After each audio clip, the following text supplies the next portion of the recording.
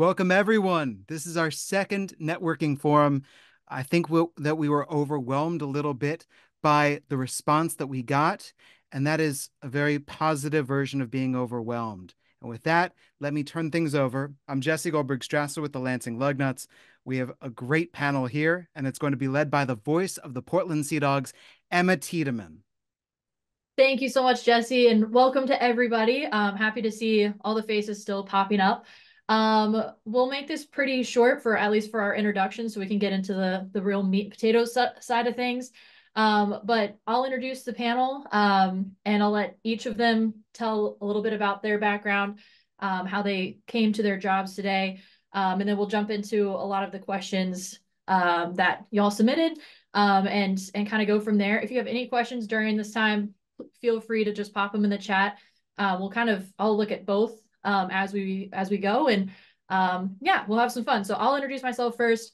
Like Jesse said, I'm Emma Tiedemann. I'm the current voice of the Portland Sea Dogs. I've been broadcasting for over 15 years now. I got my start in high school. My grandfather was a broadcaster, and one day had an extra headset for a women's basketball game, and the rest is history, as they would say. I fell in love with play-by-play and hearing his stories. Actually, in an odd coincidence, he was the former broadcast partner of Caray. Josh is on the panel right now.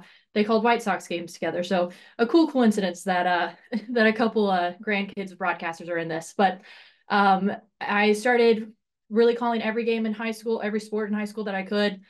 Shifted to more of a baseball focus in 2014 and I've been working in baseball ever since. It's taken me from Alaska to Oregon, St. Paul, Minnesota, Lexington, Kentucky, and now to Maine. So basically Alaska to Maine, I've called baseball and I've loved every second of it. So it's why I have the passion to help people get into this industry because I think it's the best. So with that, I'm going to pass it to our reigning broadcaster of the year, Alex Cohen. And he's on mute. Broadcaster of the year, but can't work a microphone. I'm gonna go on mute right now. Hi guys, I'm here. In my spare time, I like drawing all the artwork that's on Emma's in her booth right now to the right. Yeah, I'm a artist. Yeah, so my name is Alex Cohen. I've been broadcasting minor league baseball for 15 years. Like Emma, I have my states and time zones, and I've really hit all those functions as part of my minor league baseball trek. Started with the Huntsville Stars back in 2012. They are no longer the AA affiliate for the Brewers, now the Biloxi Shuckers. But I was in Huntsville for 2 years. Then I went to Oakland, California. I was a media relations and broadcasting assistant with the Oakland Athletics. That summer taught me a lot. I got to sit back, learn, and I realized that I needed a microphone in front of my face, and I talk way too much to be on the backside of it. So started from the ground up, went to the Australian Baseball League, called games in Melbourne, Australia for summer out there, fall out here. Then came back and was a rookie league affiliate broadcaster for the Kansas City Royals, the Idaho Falls Chuckers for a summer. Went to Bowling Green, Kentucky. Was the Bowling Green Hot Rods voice, single A affiliate for the Tampa Bay Rays for 2 years. And then got the job in Iowa, December 14th, 2017. It was negative 14 degrees. I thought that was perfect. So got the drive out here. I've been in Iowa for 6 years and got the Broadcaster of the Year award this year. So like Emma's, my trek is very wide ranging. And yeah, I mean, before that, went to school at Indiana University, broadcasted games in college, broadcasted games in high school, started the sports broadcasting club at my high school with two friends who are still in the industry. Stephen Watson, who is the pre and post game show host for the Milwaukee Brewers on Bally Sports, and Josh Getzoff, who is the play-by-play voice for the Pittsburgh Penguins on television.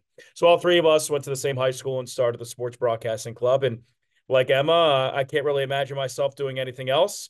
And I'm in this because I want more people to get into the industry like we did and make futures for ourselves like we did. So I'm honored to be part of the group and help out. And Emma, I appreciate the introduction. All right, thank you so much, Alex. We'll go now to Logan with Lake County. Hey there, everybody. Logan Potosky. I'm the play-by-play broadcaster for the Lake County Captains, the High A affiliate of the Cleveland Guardians. I just completed my first season with the team last year. I also performed various media relations responsibilities like game notes, game recaps, making sure the roster's all up to date, everything like that. In terms of how I got into this industry, you know, I played sports throughout elementary, middle school, high school, and that realization came pretty quick. Probably not going to be playing at the next level, but I did want to stay involved in it, and do certainly enjoy talking sports and watching sports, listening to sports. Uh, had plenty of national and local broadcasters that I really liked what they did, and I said, you know what, they bring this enthusiasm and excitement to these games that I would love to bring to other people too. And so I ended up going to Division III John Carroll University, go Blue Streaks, and worked in their sports information office. I worked there for all 4 years. I was also our student radio station sports director my last 2 years. Would have been longer, probably. Unfortunately, COVID hit, but called various sports and games there. And through that, we actually had a brief radio deal with our radio station and the captains. So the summer of my junior year, I was a radio intern where I produced games, cut highlights, saved and compiled our interviews, but I also got to do color and a little bit of play-by-play at the ballpark as well. And then last year, there was an opening for the broadcaster, and I was very, very fortunate to be able to get that spot. And I've really enjoyed the entire experience so far, and it's just great to see so many other people interested, and we're willing to do anything that we can to help everyone get into this business. Thanks, Logan. Let's now hear from Stephen Rice from Fresno. Hey everyone, my name is Stephen Rice. I am with the Fresno Grizzlies, the single A affiliate of the Colorado Rockies. My background's a little bit crazy. My dad actually played professional baseball growing up, played for the Seattle Mariners with Ken Griffey Jr., Randy Johnson, so on and so forth. So literally was born into baseball from the very moment and always had a passion for broadcasting, but I never knew it was really a thing until I kind of got a little bit older. And in college, I ended up working for Bear News, which was our local radio station. And our professor allowed us to kind of get involved with the local sports, whether it was hockey or basketball, and start calling games. And so fell in love with the idea of broadcasting and wanted to be able to do it at the next level. And so I reached out to our previous broadcaster, Doug Greenwald, and asked if there was an opportunity to come work for the Grizzlies as an intern. And he said, oh, there wasn't really anything broadcasting wise, but come try baseball communications. And so came over here doing media relations initially in 2016 as an intern. And somehow they've continued to want to keep me along here for the ride. And it's been now 8 years, starting in March will be 8 years. And this past year was my first year as the number one play-by-play broadcaster, but years of being a kind of a number two guy in this industry, and then learning kind of the ropes of how to take over, and can't wait for the second year of joining it. But big love of baseball, and I know everyone here has a love for talking baseball, broadcasting in general, and anything we can do to help you guys out, that's why we're a part of this. So thank you for everyone who's here, and we can't wait to discuss more things. Thank you, Stephen. Now let's move to John Kocsis of Columbia. Hey guys, I'm John. I grew up as a lefty in Cleveland in the 90s, so I wanted to be Jim Thome growing up. And I think it was about fourth or fifth grade where I found out I was not going to hit 600 home runs. I went to college at Ohio University and got involved with a couple of like summer league teams and hockey teams, and ultimately decided that play-by-play was the thing for me. Got my professional career started off in West Virginia as a video production intern with the then West Virginia Power, and moved on to a broadcast role the following year. And then I moved to Hagerstown within the same league, and here I am in Columbia since 2020. And then during the pandemic, I also wrote a book that profiles a bunch of the people in this room, like Alex, Emma, and Jesse are in the book too. So a lot of really cool stuff here, and I'm real excited to share some stuff with you guys today. All right, next we're going to go to Josh Caray with Rocket City. And thank you, Emma. And by the way, I didn't know about that, about our grandparents. So very cool. Yeah, my name's Josh Caray. Grew up in baseball. Just Google the name. I think y'all will figure it out. But yeah, I've done everything and anything in broadcasting. I've done minor league baseball. I was in news. I've reported. I've anchored. I've been a producer, a desk assistant. Was a college basketball and football broadcaster for Stony Brook University. And then a few years ago, as my mom was getting a little older, I wanted to move back south, and that's when the opportunity with Rocket City just so happened to come up. Obviously, I come from a long line of broadcasters. Currently, I have, in addition, two nephews who are killing it in Amarillo.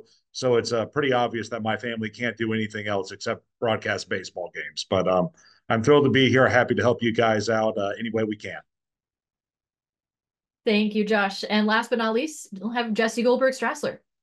Hi, I'm Jesse Goldberg-Strassler. This is John's book right there. I'm the voice of the Lansing Lugnut since 2009. Before that, I'm a proud Ithaca bomber.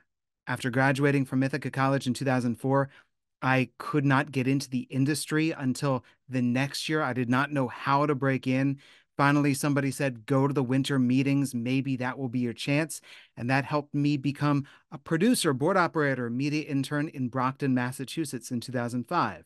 Then I went back to the winter meetings in 2006. That led to me joining the Montgomery Biscuits for 2 years. And then after that, I got hired to be the voice of the Windy City Thunderbolts. So 2 different indie leagues, Can-Am and Frontier League, before joining the Lugnut starting in 2009. And in between each of those seasons, I was a substitute teacher back home in Maryland. That to me, those jobs that came out of nowhere, those jobs that I didn't get, what you've already heard from people, that forming of relationships is integral. And so that's why I think this is important, that we get to meet all of you and you get to start building these relationships with us. Thank you, Emma. Thank you, Jesse. And actually, it's a good lead into our first question. Again, if you have any questions in the chat, I see we already have some questions there. That's awesome. I'm going to address the questions to a couple panelists, but if anyone else wants to chime in, feel free. So our first question, Jesse kind of addressed it. How do I get my foot in the door, break into the field and get reps? You mentioned the job fair that doesn't really exist anymore. So with that gone, let's start with Alex and Logan. How would be the best way to get somebody's foot in the door who's trying to get into the industry? It's a big question. I'm unmuting again. No, that's a good question. And actually, Jesse brought up something that before I get into details is interesting. I mean, everybody talks about minor league baseball has to be affiliated baseball. Jesse broke in indie ball. I initially broke in indie ball in the Frontier League with the Gateway Grizzlies. Emma, you broke into indie ball in St. Paul. So it's not just about affiliated ball full season.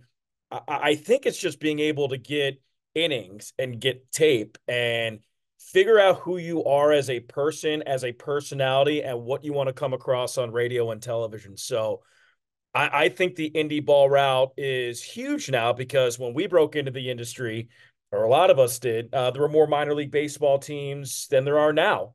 Just with minor league baseball cutting it down to 120 teams, all the Atlanta League jobs and the Frontier League jobs and the Can-Am jobs, the American Association, the Atlantic League. I mean, they're much more important now. So just finding out all those leagues, finding the contacts in those leagues, whether it's the general manager, AGM, director of marketing, the current director of media relations, and just initially setting up emails, calls, just, hey, I don't know what your broadcast situation is like for the coming season. Would love to pick your brain for the next, for 10 or 15 minutes sometime this week.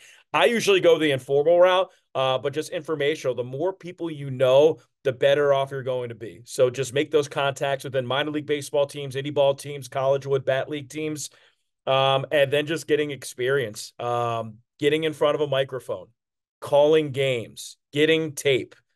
And whether that is, going into an empty press box at a minor league stadium, bringing your own equipment and calling 9 innings or getting paid to do so. You need to get innings. You need to get that reel, whether it's a half inning, highlight reel package, 1 full inning. You need a media and a broadcast presence, and getting innings and recording it and having on file. I think that's the start. So I think 1, getting experience, 2, not being afraid to reach out to people via email and getting on things like this, phone calls like this, where you get to learn a little bit more and then branch off and touch base with all of us individually, because I think that, all 6 of us probably have different experience on how we broke into the industry and how you can break into the industry. Yeah, I'd say Alex, you hit just about everything that I was going to be touching on, but I'll say even if you're at a point where you're not exactly sure where like you come from, like an internship or job opportunity, something that I used to do when I was like really young, even before I wanted to be a broadcaster, was I would I really enjoyed playing sports video games, and those are really popular now. And even like there was during the COVID-19 pandemic when you really couldn't go anywhere or do much of anything there, you can always turn down that game that you're playing and call the action along the way. I apparently have tapes from when I was like 5, 6 years old of me doing that. I have yet to hear them. I don't know if I want to be honest. But there are just so many different ways now, I think, than there were even like 5 years ago that people can get as many reps as they can. But something to really be on the lookout for too is like, maybe reach out to your high school if you're anywhere nearby and see if like they need somebody to call games. Or you can go to just about any game. And this story I've heard from various broadcasters is you could just do like a voice memo on your phone or something like that to get some kind of tape going. But in terms of, getting your foot in the door with these organizations, connections, relationships, emailing, if you're able to meet in person, that's an even better thing that you're able to do. And if you are still at the college level, be on the lookout for, things that your college is potentially advertising. I just happen to be thankful that my college had that partnership with my team, and I was able to look into that, apply for it, and get there. But uh, there are many different outlets, and with social media and the internet, it there are lots of places and people that are way more accessible than I think they used to be. I think Logan brought up a really good point, just being able to contact all the people that are in your area. I think if you guys have disposable income right now, I would buy a $120 mixer and a headset, and that mixer that plugs into your laptop. And if you don't have work over a summer, reach out to all the minor league baseball teams in the area and see if they have any auxiliary booth where you can come in and record a demo broadcast. I know for us, even at the AAA level, there are certain teams that still don't travel because of COVID. So we have an open booth. Yeah, we have 75 home games. We have an open booth 35 of those games. So if you email me and say, hey, I'm in Iowa, can I come record a demo? Odds are we'll be able to find a date to make it work it. So you'll be in the visiting radio booth. You'll open up the window. You'll have your own headset. You'll have a computer. You'll have your mixer, and you'll be able to basically record a AAA game and get those demo innings. And all you have to do is reach out to somebody like me or reach out to somebody like Logan or Emma. So I would highly recommend that if you don't end up getting a job and you're not broadcasting games during the summer, there's probably 5 or 6 teams, indie ball, affiliated ball teams that are within a 100-mile radius. Contact them. Yeah, I like that a lot. I can also attest to the voice memo thing. In college, I would go to random high school games and stand on the sidelines and call it into my phone, drive by drive, and then send it out to get critique. So there are ways now with technology, even look at your local high school just to get reps and feel the pace of baseball and stuff too. So let's say that you get the reps. How does one stand out from the fields and get noticed to increase chances of getting an interview? We'll start with you, Jesse. First thing is be polished in what you've got. So make sure that your writing skills are polished when you're writing that introductory email or that cover letter, that you're to the point. You're not overwriting. You know how to use your words in order to get your point across. Same thing with the resume. One page, relevant skills. If that team is interviewing for a job with these skills, make sure those relevant skills are at the fore. People don't care about anything else that you've done that is different from that unless it's filling in other aspects of your personality. So we'll look at that secondarily. And then beyond that, it's what do you bring to help that team be better? So if that team is hiring a sales position / broadcaster, that sales matters. If that team is hiring something else beyond that broadcaster, that matters. I also would like to add to this. There are so many people who work for teams who are, like me, older, and they might not have the skills that are coming out right now. As in, if you are mastering the ways to, there's going to be something that comes out during this season or next season that I might not understand yet. And so, whether I'm talking about social media platforms, whether I'm talking about new technologies, things are always getting introduced. Understand how to learn and then put it to your benefit, because people who are ensconced with teams generally are not constantly learning about what's new and how it can help. If you have that skill and you can say to the team, you're not doing this, I can do this, then that builds upon the broadcast skills that I hope you've already started to perfect through all of your demo work and all of your calling video games and sitting in at the high school arena. All of that you're working on with yourself, combined with all those other skills, that helps you stand out. Teams don't have you already. Love that. Steven, do you have anything to add to that? I think the biggest thing that Jesse kind of hit on, though, is being able to do other things than it is just broadcasting. I, for instance, do media relations and community relations, but I first started as media relations and community relations and worked into a broadcasting sense. You want to be able to have other skills that are going to help a team benefit in general, and then taking your broadcasting skills into a marketing aspect and helping on that regard, or helping a sponsorship regard in general. But another huge thing is the that's so crucial is the ability to send a proper email, being able to spell our names correctly, making sure that you can focus on what your goal is of it. If you're just trying to get a job, there's a difference between getting a job and making a connection. There's a difference in saying, hey, I would love to maybe connect and learn more about your organization than just give me a job, because that can also matter too. You don't want to come off pushy to organizations that are trying to help you. That is a huge aspect that I think I would include to what Jesse already said. All right, so let's now move into the nitty gritty of the reel and shaping your reel that you're going to partner with that cover letter, with that resume. I'll ask this to John and Josh. What are you looking for in a reel if you're looking to hire, or maybe what's in your reel right now on the baseball side of things? Yeah, I guess I'll start. I'm really big into like show don't tell with my resume materials and stuff like that. So like on a resume, if you're saying, "Hey, I'm an expert in graphic design," I don't want your resume to be done in Word. Like do it in InDesign, do it in Photoshop. Show me that you can do that. That way you're not just blending in with the rest of the pack that's using those Word templates. And then from the real aspect, I want to see a little bit of all the different things you do. So if you're saying that you're bilingual, I think I saw that somewhere in the chat. Okay, show me an interview that you did with a Spanish speaking player where you're speaking some Spanish and you're translating it for your listener.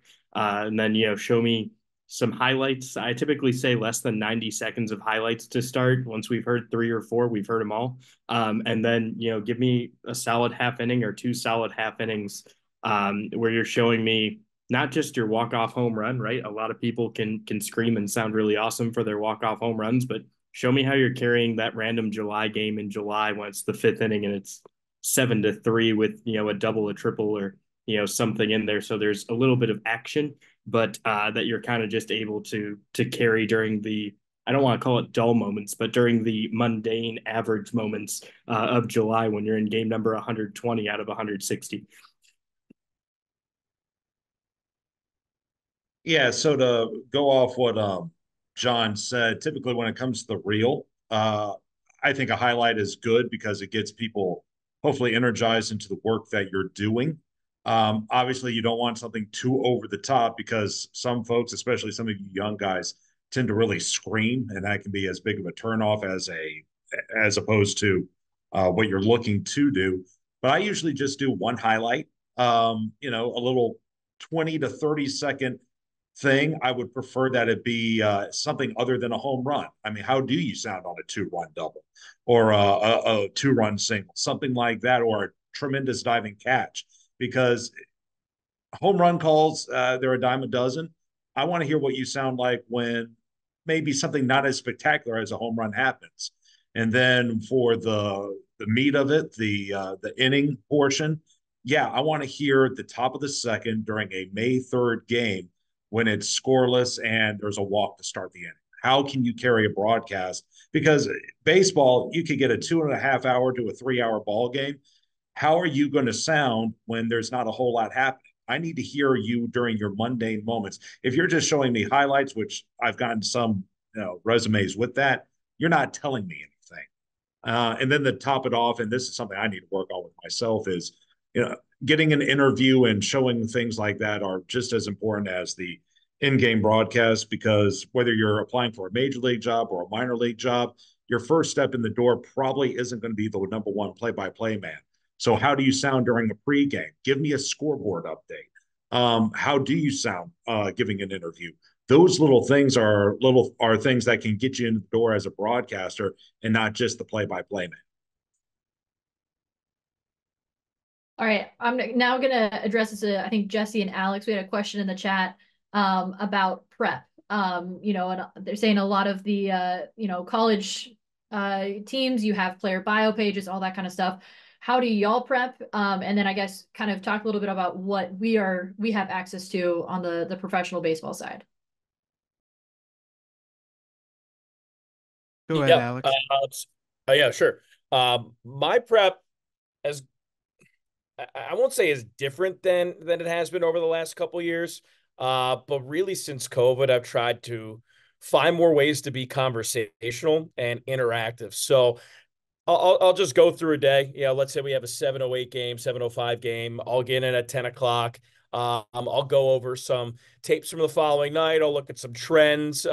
Really just bide some time until the players and coaches get there. When the players and coaches get there, I try to have one unique conversation every day.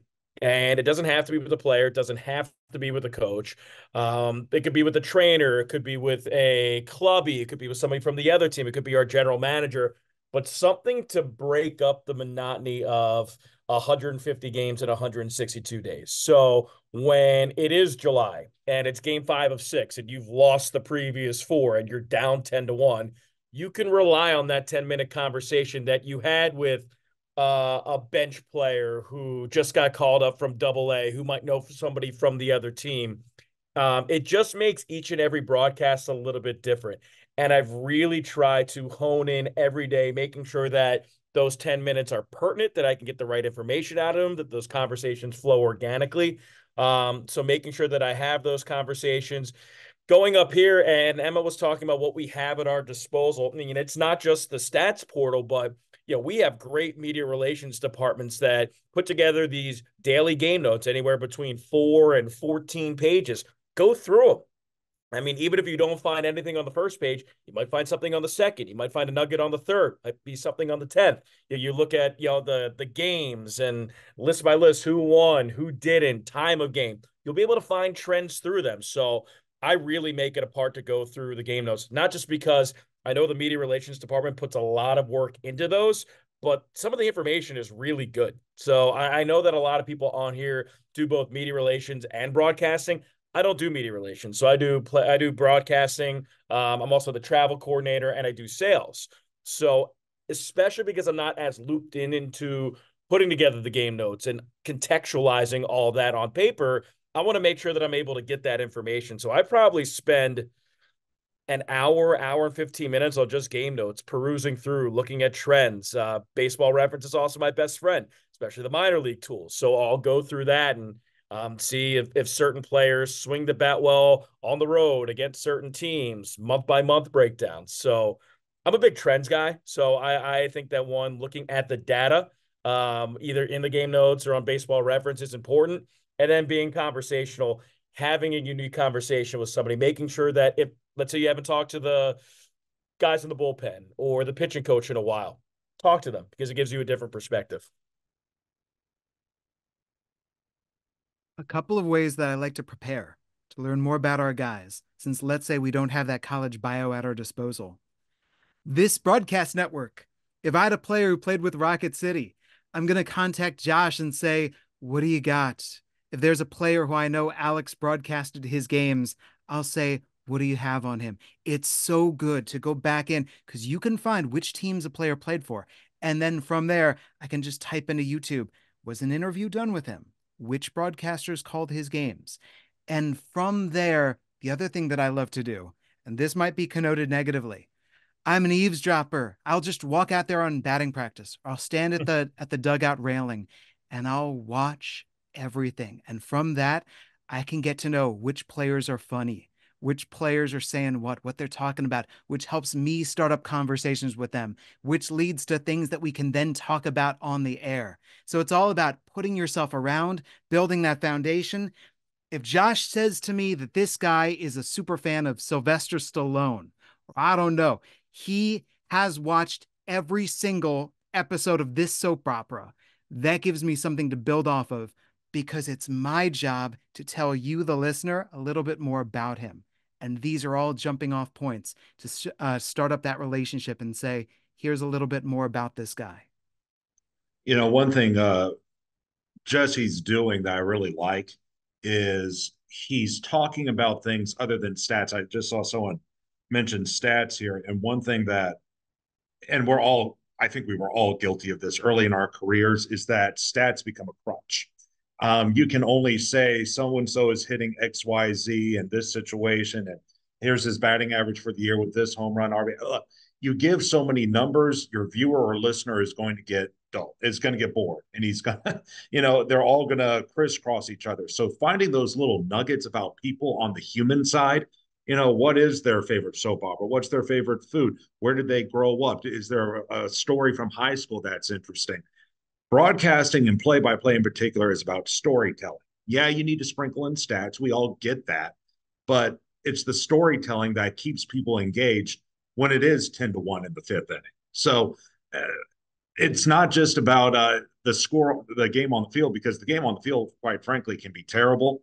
What I want to hear is, what are you going to do to keep me engaged when the score is out of hand, or when it's a dull moment in the game, or when there's really not much of a reason to listen to me other than to hear this really neat story about this player. And that's just about digging and talking to guys and talking to other broadcasters and learning as much as you can. Yeah, I really like that, Josh. That's a really good point. Another question, and Alex kind of alluded to it also, is what are our roles outside of just calling the games each night? I guess I'll talk a little bit about what I do in Portland. And then John, if you want to kind of talk a little bit about what you do in Columbia as well. But yeah, broadcasting is not just what I do here. I also help out with the media relations. So those game notes that Alex was talking about, that's what I do every single day. And it can take anywhere from 1 to 2 hours, depending on the game before. If it's a franchise record game, the game before, then that's going to take a little while to update all of those. Printing out all of the stat packs for both clubhouses, monitoring the rosters. If the Red Sox have a roster move that day, I'm the one that's actually sending it in and updating it. Talking with our manager, making sure everything is up to date. We're all on the same page. Grabbing a player for an interview. Just kind of really chatting before the game. And again, that's kind of how I prep as well as those game notes. And in the off season right now, I have one more section of my media guide and then I'll be done. That's well over 100 pages. We're working on the program. So the media relations side, writing, all of those skills are so important. For me to be year round with the Sea Dogs, some teams don't offer that don't give that opportunity, but helps me, stay at the ballpark year round. But yeah, I think media relations heavy and having the relationships with your big league club and the clubhouses, being able to be trustworthy with those as well, is really key. But yeah, definitely more than just the broadcast. And I know, John, your job in Columbia probably looks different than mine. Yeah, so I do the same thing as Emma with the media relations, right? We're putting together roster moves, we're putting together stat packs, we're putting together those game notes that Alex touched on. But I'm also a corporate salesperson. So we released our promo schedule, and part of releasing our promo schedule is all those game sponsorships that I sold this offseason are a part of that, right? The presented buys that you're going to see. That's a really good way to kind of get your foot in the door. A lot of organizations might not see the value of adding a secondary broadcaster for that first gig, but if you're able to say hey, I'm going to be able to sell $100,000 worth of sponsorship or groups or whatever it might be, then now you've found yourself a role where you could become potentially a full-time member of a front office, particularly in, A-ball, where they just don't have enough bodies to call every company or every, person that's within that market. So sales can be a really important thing to do. The other aspect that I hear a lot of people talk about is marketing and advertising. I've done a little bit of that. We started transition some of our commercial writing and stuff like that, where I'm starting to lead the charge on our Cumulus deals and our iHeart deals, as well as our NBC deals. So, I mean, you're kind of a jack of all trades, but it's every day you're learning a little bit on the job. And I think that's one of the things that are so fun about minor league baseball. Does anyone else want to add kind of what their day-to-day looks like if it's a little bit different than ours? Yeah, in Fresno, I actually do community relations. I do all of our donations. I do all of our school initiatives. So we have a Wild About Reading program. You read 10 books in 5 weeks, you get 2 free tickets to a game. We also do a couple games, our day games, where kids can come out for free for school events. They get an assembly, free lunch, so on and so forth. And it's really cool to be able to do those community related events during the season, but also in the off season as well, because not only do I get my name out there, I get our organization's name out there, which allows us to not only help out with sponsorship sales or ticket sales, but it also allows you guys to then go and say, hey, I am the voice of the Grizzlies, or Emma goes out and says, hey, I'm the voice of the Sea Dogs, so on and so forth, or they're going out and saying, this is what we do. It allows you guys to not only connect to the community, but then they can tune into a game and say, hey, I know who that person is. I met them at this event. And so it adds on to the stuff that I even do, and actually will help with the prep that you guys were talking about as well, where, it's a sponsorship night presented by Verizon Wireless. Well, maybe talk a little bit about what Verizon Wireless brings on your night as well, too. So it adds to another story that even relates to the game, but also can relate to your people as well. Talk about phones, maybe how people interact with the phones. And now you've helped a sponsor, you've helped the community, and now you've helped maybe talk about the players and what they're involved with as well. Jesse, your hand is up. I'm the web guy. I came out of college with no web skills. And it just, with teams that I've been on, there are just some things that they go, uh-oh, we don't have anyone to do this. Quick, Jesse, learn this. And so every team that I've been on, they've said, hey, can you run the team website? And so I constantly have had to learn new team websites. And I've been the person in charge of the website. Also, they decided out of nowhere that they were going to start a Michigan Baseball Hall of Fame. So, hey, Jesse, figure out how to run a Hall of Fame. It very much is, this skill is something that you're not born with, but you just have to figure it out. And so it's contacting people, it's working through people, and people have grace. And then through that work and through that ability to learn and that need to just keep on making things a little bit better, you go, all right, now I'm the web guy. Well, I also think an unspoken responsibility that I don't want to speak for everybody, but I think we've all done it at least once in our careers is tarp pulls. Always being ready and on call for pulling the tarp, because we do not have major league grounds crews. We do it all ourselves. All right, so moving on. I think, and whoever has assistants typically with them, I guess this would be kind of geared towards you. But what are you looking for in an assistant? It's an entry-level job, typically somebody's first season in minor league baseball, very green, whether on the mic or even knowing our hours and that commitment. But what are you looking for an assistant? Specific skills, personality traits, anything like that? Whoever wants to start can kick us off.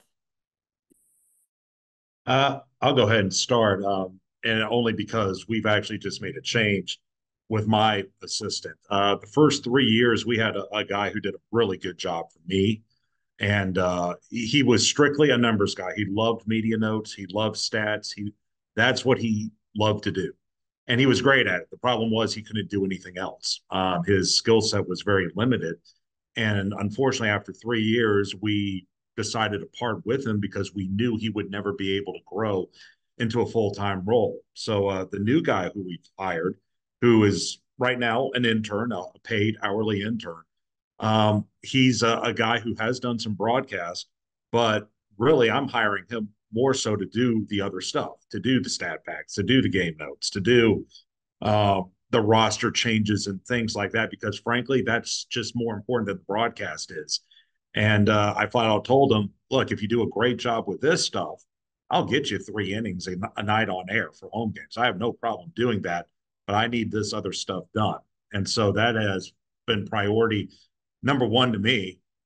And also, and what I hope he's able to do that maybe the predecessor wasn't able to do, which is, can you do something else beyond this? Are you going to pick up the phone and make 20 calls a day for sales? Are you going to help out with ops and painting a sidewall that needs to be fixed? Just the more you can do, the better off you're going to be. And that's what we're all looking for, because in this industry, we all have to wear different hats. If you're wearing only one, you're in a lot of trouble. So the more you bring to the table, the more that it's going to help not just the organization, but yourself as an employee.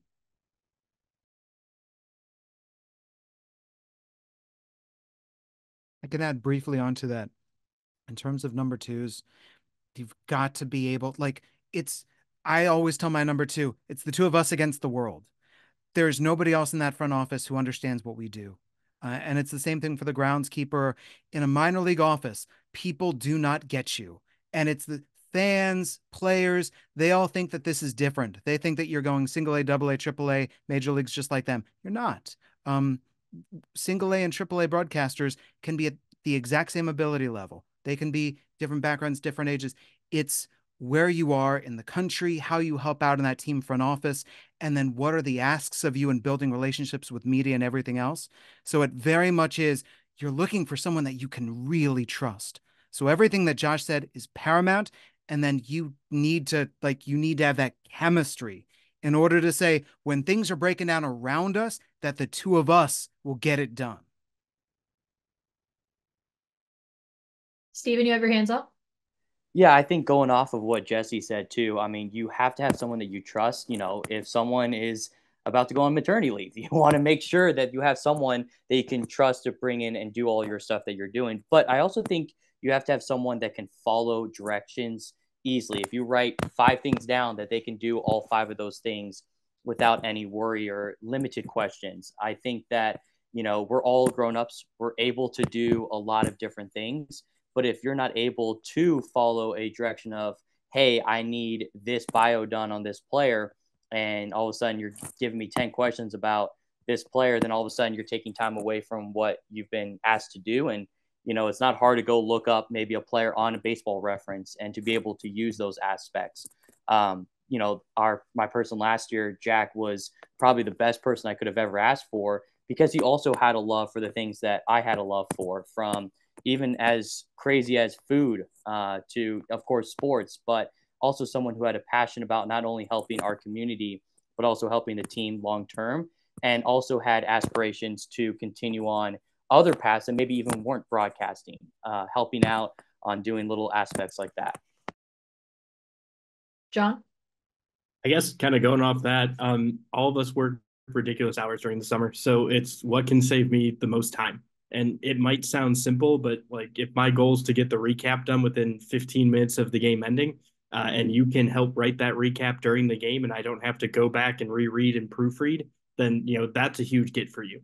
If you're able to do game notes because you've done that already, and I'm not teaching you how to go through InDesign and how to go through, whatever program I'm using for that, that's bigger to me than being green on the mic, right? Like, the broadcasting is going to come, as I think a couple of people, particularly Alex, have said on this, with reps. The more innings you call, the better you're going to end up sounding on the mic. So what I'm looking for are those other things that we have to do every single day that might allow me to come in at 11 instead of 10 a.m. if I'm staying until 11 or midnight that night.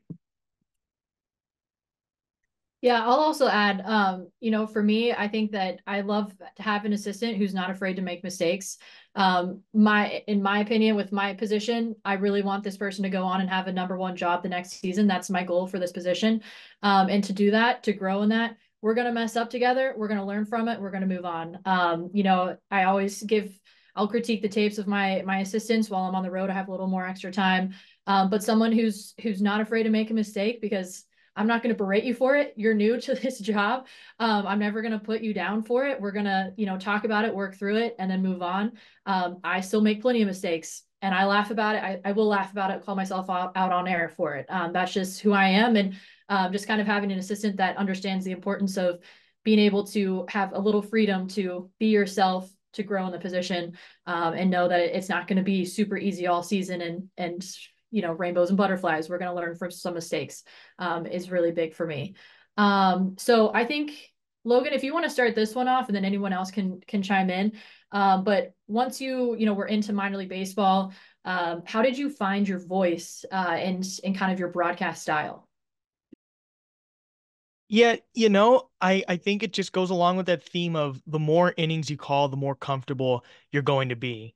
Because like very first series of the season, we had just gotten set up with, MiLB.TV and just a like brand new setup. We had a lot of a brand new staff, and it was my first time really like taking the lead for a baseball broadcast. So was a little bit of, I guess, tough waters, if you want to use the captain's pun there, I guess. But as the season progressed, and even like listening to other broadcasters too, and like thinking of different styles and techniques that you might like from others, kind of blending it together and making it into your own. But something that I think is said often, but it does reign true, is that like you're you. You are the only you that there is, and that is the most unique thing that you can bring to the table, no matter where you are, who you're broadcasting for, what sport you're broadcasting. But in terms of baseball, I think really getting a knack for understanding the rhythm of the game, especially, it's gotten a little bit faster at times with the pitch clock, different rules and everything. But I think it's just the more you do it, the better. And if you don't have an opportunity yet, again, you can go to any game that you want, turn on any game on TV, play any video game that you have, and get any kind of reps that you can. Because, I've heard something where it says like, success is where opportunity and preparation meet. So if you're prepared and you see an opportunity that you have, you are going to find your voice.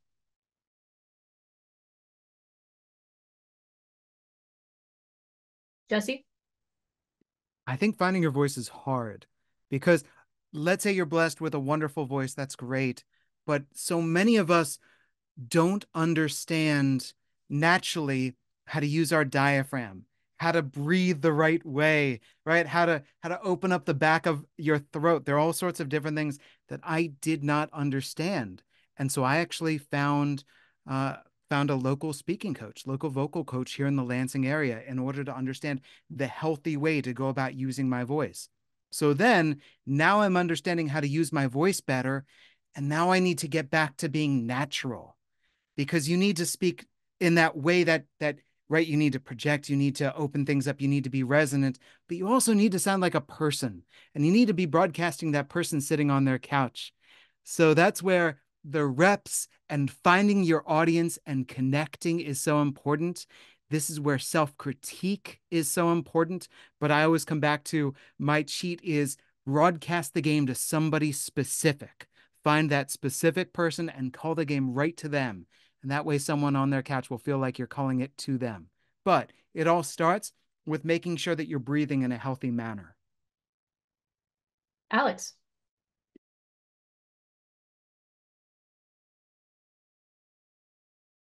Now we're good. The best piece of advice that I could give you guys when it comes to finding your voice is it takes time. Like you're not going to get on a broadcast and month one, month two into it and be able to find your voice. It took me, I think, 1,000 games broadcasting to find my voice, to really feel comfortable on air, the way that I was enunciating, the authoritative in my voice on a big call. It takes a lot of time. It takes a lot of trial and error. I think Emma brought up a really good point. Do not be afraid to screw up.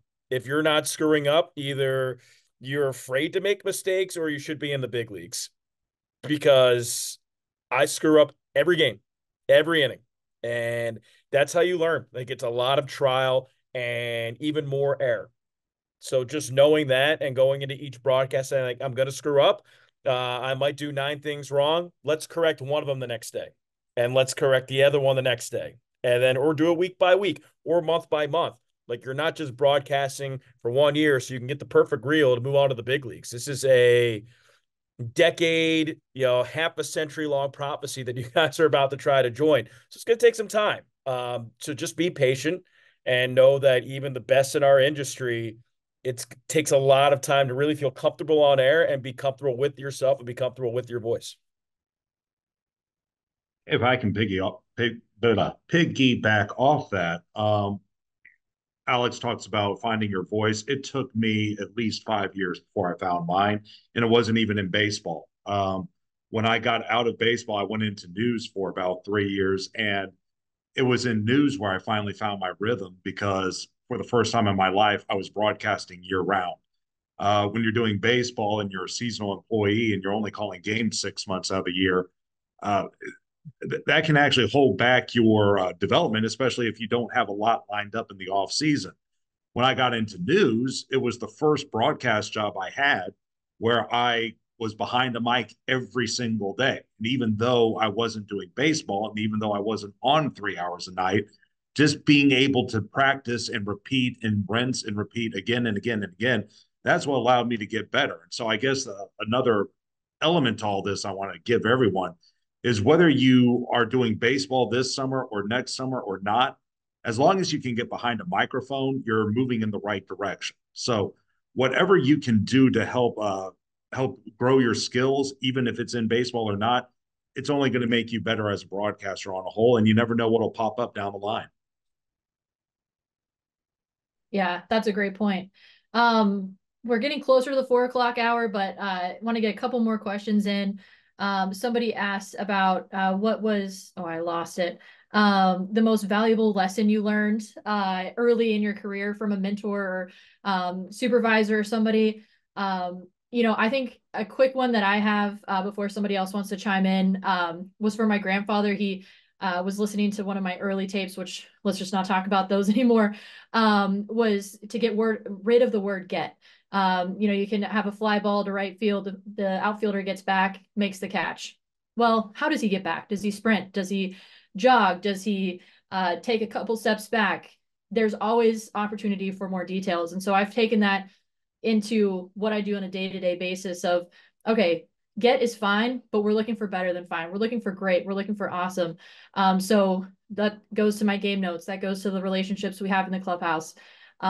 Just making sure that you're not settling for mediocrity. You're pushing yourself every single day, whether it's in the broadcast, coming up with new verbiage to talk about just a routine fly ball, or it's, pushing yourself and trying to make a better media guide. Something like that is something that I kind of have taken with me ever since then. So, Alex, I think you had your hand up first.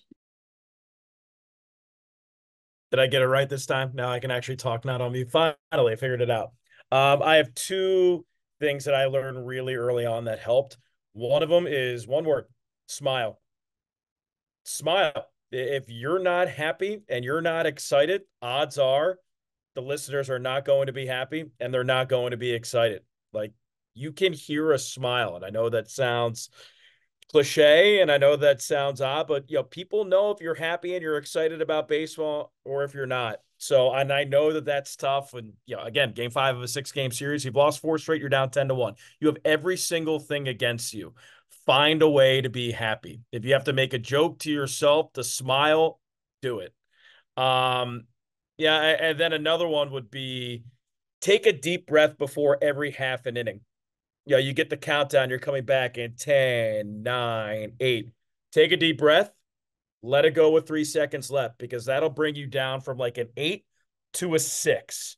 So then you can go up for that exciting moment. You're not just always there, because let's say you're there and you get a 2-run home run, there's not that much room to go up from there. So I think taking a deep breath before every half an inning, which I do, and I started early on in my career, really helps recalibrate you to like a neutral point.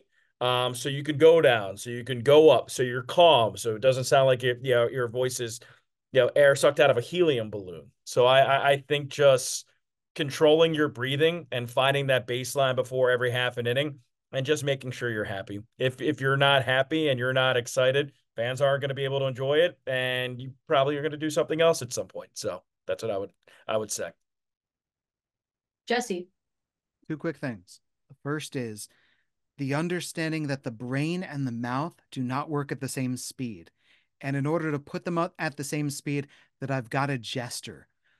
That if I'm saying, that's my mouth moving quicker than my brain. My mouth wants to talk. My brain isn't ready. That if I start tripping over my words, that my brain is ready and the brain is clicking and the mouth isn't ready. And so just using my hands to gesture helped put the brain and the mouth together. And the second thing is the understanding that you should not call play by play with long sentences, that everything should get broken up. And because you want to allow your brain a chance to process what you see, the key is lag. So, for example, the pitch, ground ball, third base, backhanded, plants, throws, got him at first. Everything is very short. Everything is very to the point. In basketball, it's the same thing, right? Left wing, baseline drive, crosses over, flips it up, got it. Making sure that the play by play isn't a sentence, that you've got those nice little things. And that helps you not get too far out in front. That helps you react to unexpected things that occur. That was a really big thing for me to learn. That's awesome. John? Yeah, so I think where a lot of like really young broadcasters will struggle is being conversational, and I really struggled with that when I was first breaking into baseball. And ultimately, my mentor sat me down one day because he said, "Hey, when we go out afterwards and we chat at the bar, you're always totally fine at being conversational. It's just when you get that headset on, you're overthinking it." So one day he literally just brought a Bud Light into the booth, and he was like, "I want you to talk to me like we're at the bar." And just that clicked. And at that point, I understood what he meant by I'm not being conversational. I stopped being staccato. I stopped like overthinking for that perfect word and just literally talking to the audience. So sometimes, like as crazy as it sounds, we try and overcomplicate in our mind to be perfect. But at the end of the day, just talk to your audience, have that great conversation like you're talking to your best friend at the bar, like you're talking to your grandma on the telephone, and then you're going to be a lot better. Logan? Yeah, something that I was told pretty early on is that every game is a big game. Even if the stakes aren't there, say, I don't know, it's the bottom two teams in your division, you're both out of the playoffs, every opportunity is something that you should not take for granted. And even too, it's a big game because, you know, so and so's in the batter's box. That's someone's son, that's someone's cousin, nephew, friend, what have you. Uh, you know, these no matter where you are, the stakes are big because these games mean a lot to, certain people. Like even if it's not the most well-known league, there's people in this league and that you work with and that know the team, the diehard fans. So every game means a lot to somebody, and that's how you need to call every game as it is a big game. I'll say, and by the way, I'm sorry I haven't raised my hand. I don't know how to do that, but I'll just have three very quick things. Number one, and it goes back to what Alex said. If be sure you smile, but I think specifically, um, have some excitement in your voice, even when it is 10-1 in the fifth inning. You got to find a way to keep yourself motivated, and excitement will do that. And what I mean is, if you feel that you're bored and you feel that the broadcast is dry, chances are it probably is. Just try for the next half inning, talk at a bit of a quicker pace, and then go back and listen to that the next day and compare it to the rest of your broadcast and say to yourself, is this working for me? Because maybe that's just that slight little uptick in your pacing. Well, not only will it make the broadcast sound better, but it will re-energize you. So that's number one. Typically, it's all about pacing. And Logan, I'm going to disagree with you slightly in this one regard.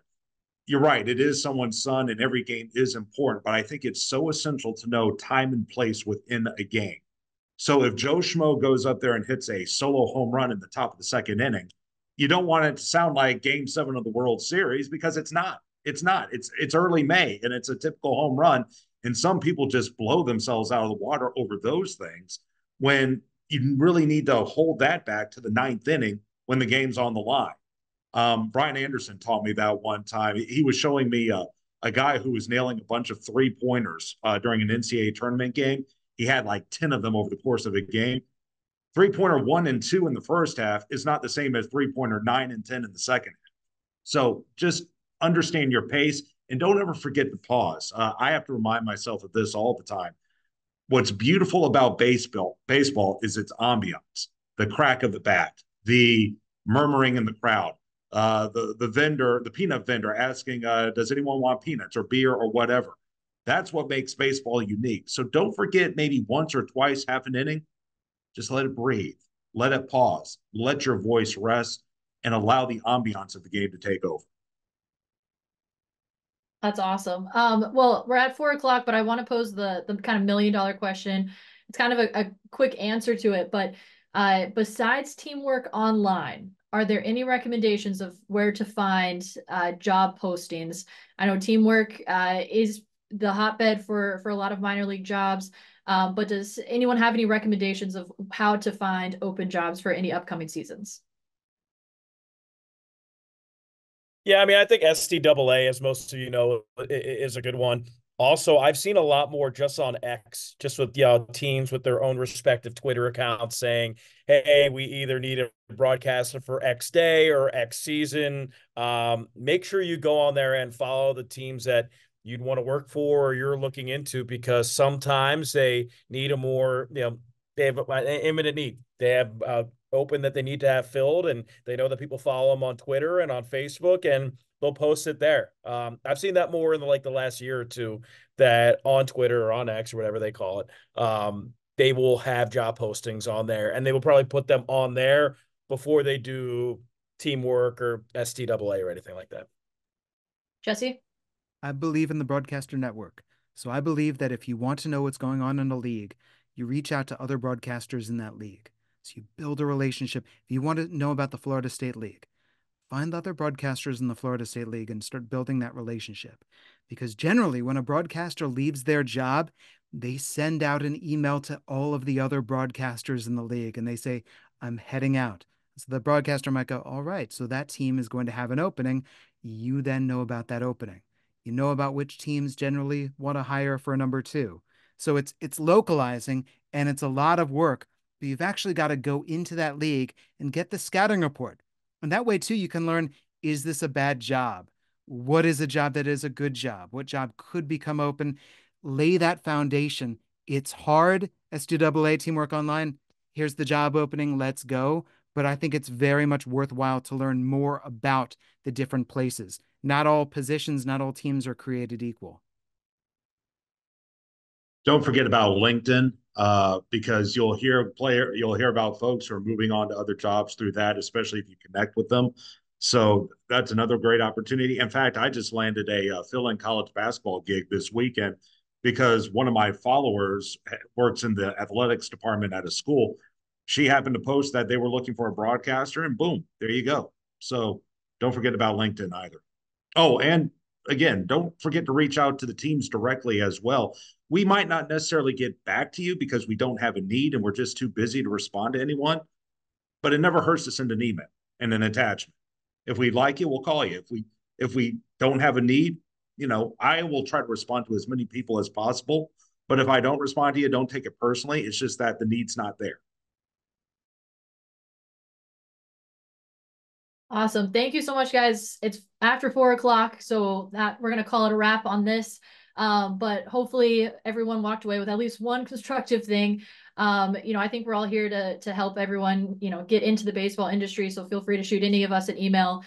We'd be happy to listen to tape, talk to you a little bit about our jobs more, or really answer any questions. So I want to thank everyone for joining us and thank our great panelists, and hope you have a wonderful rest of your week.